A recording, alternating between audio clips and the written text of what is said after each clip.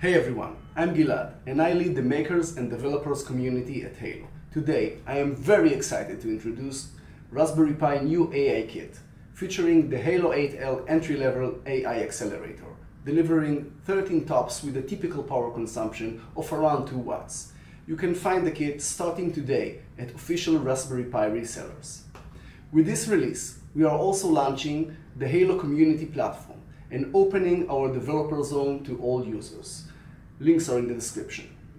We've put a lot of effort to ensure that the installation flow and examples are as straightforward as possible, enabling you to keep data processing local, ensuring your privacy, optimizing performance, and managing costs according to your preferences.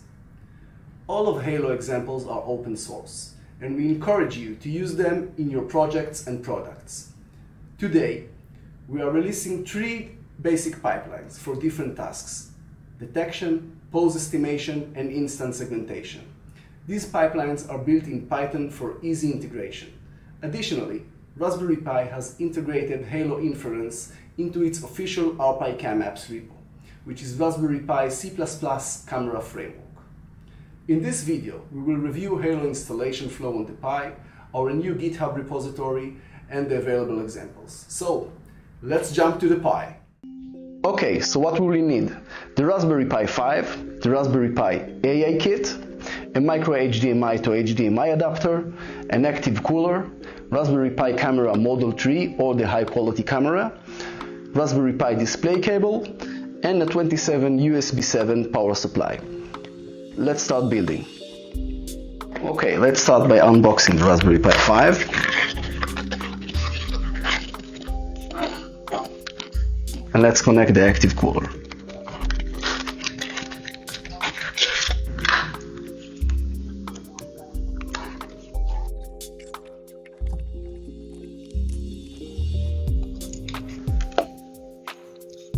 Be sure to connect the fan to its connector. Let's prepare the camera.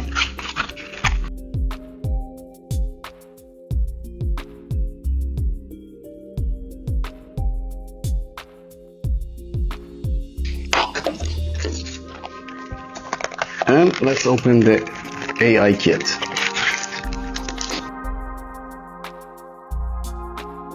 The kit comes pre-installed with a thermal pad between the M.2 and the board. You will probably not need additional heatsink if you are keeping your design open to air and ventilated enough.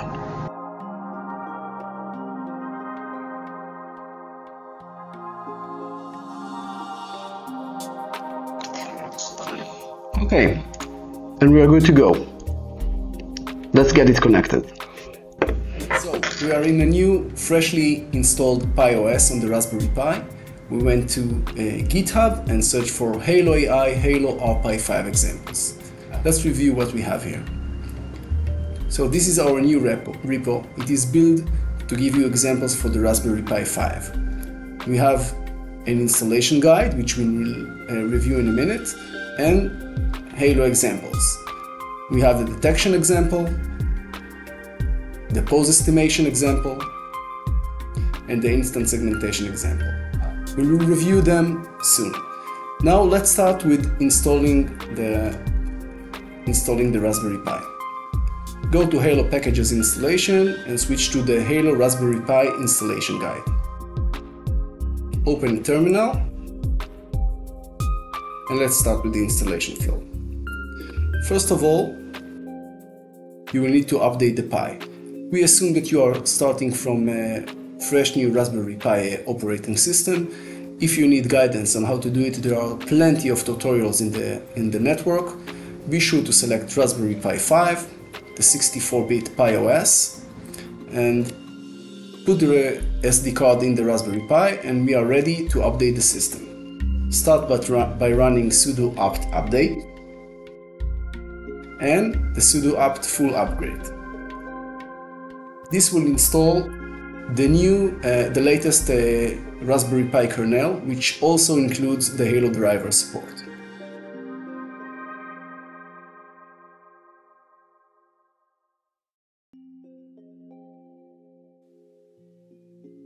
Okay, and we are done.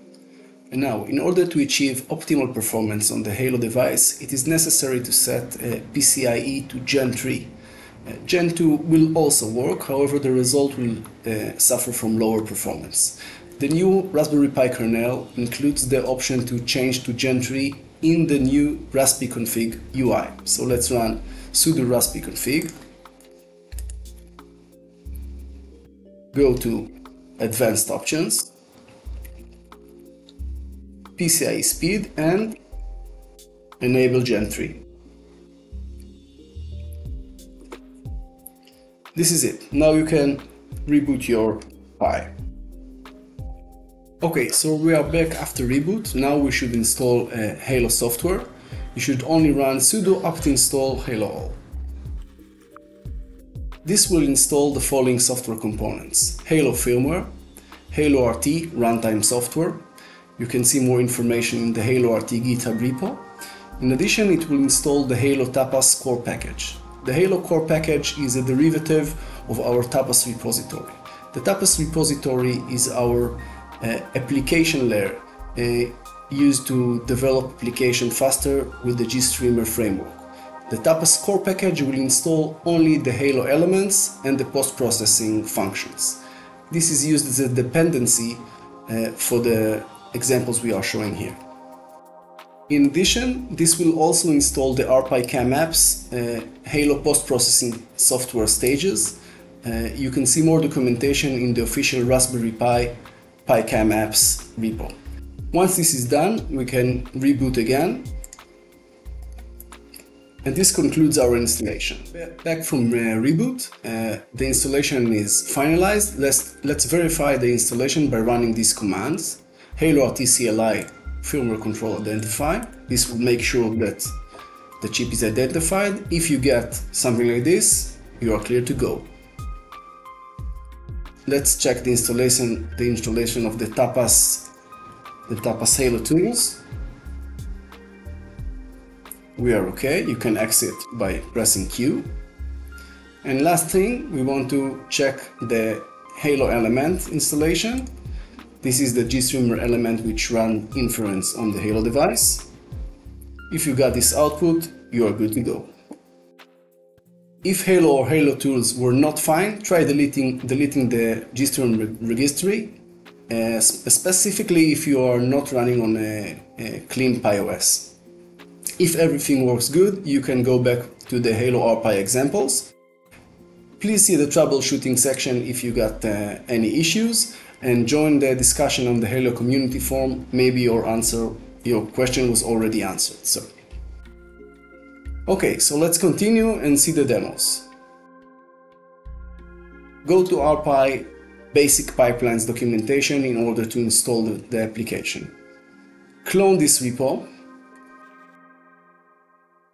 Once this is done, cd into the repo directory, and you need to configure your environment. As we said, we are using the Tapas core package. We are using the package config file in order to get Hailo dependencies. You can set all dependencies and the virtual env sourcing the setup env script. Once this is done, all your environment variables will be configured and you will be inside Hailo virtual env for this demo. When you're coming back again, you can just rerun the setup environment script to make sure that everything is set up again. Your virtual environment will not be overrun, we will just open the same one. Okay, let's install the requirements, the Python requirements. Make sure that you are inside the virtual env when running it. And let's run the download resources script. This will download our network hefs and a sample video. While this is running, let's review the application structure.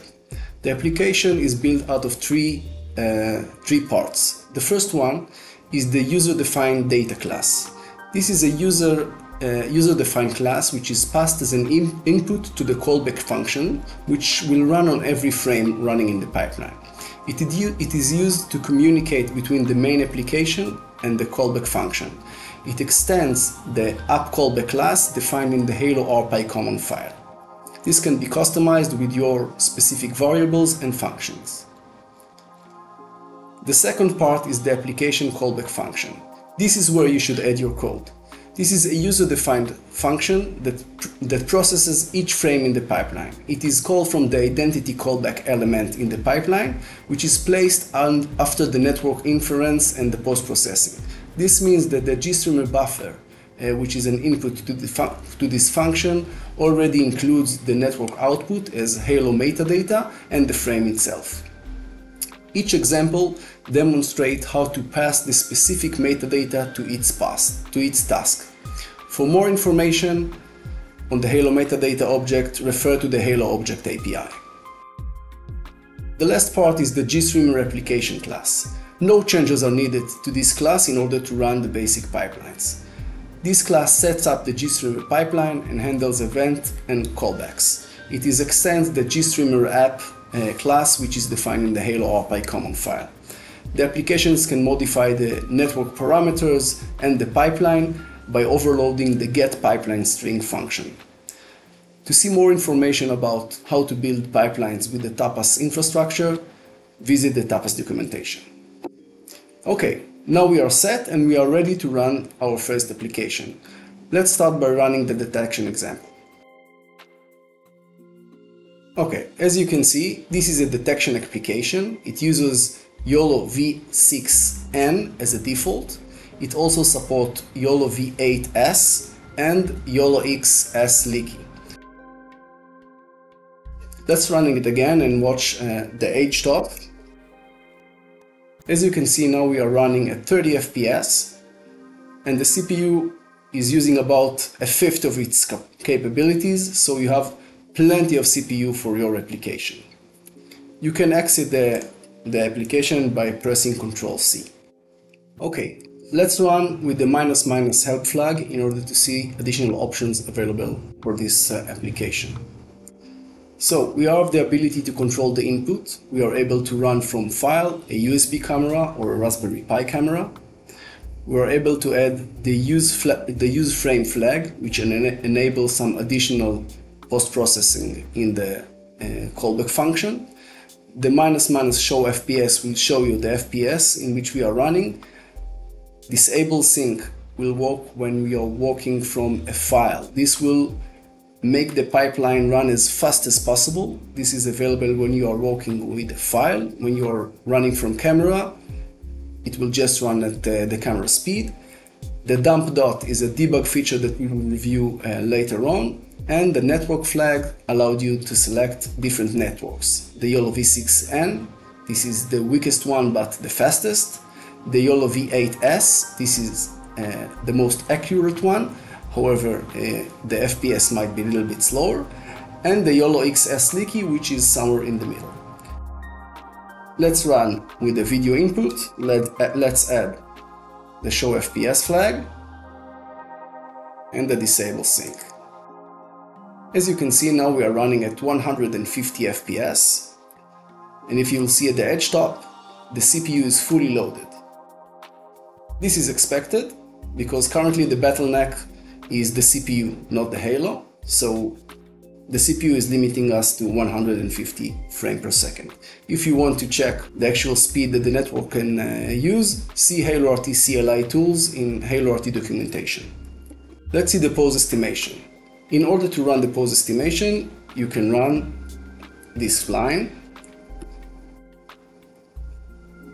We are using YOLO v8 pose network. As you can see, all persons which are detected are printed to the terminal, and their left eye coordinates and right eye coordinates are also printed. Let's switch to the instance segmentation example.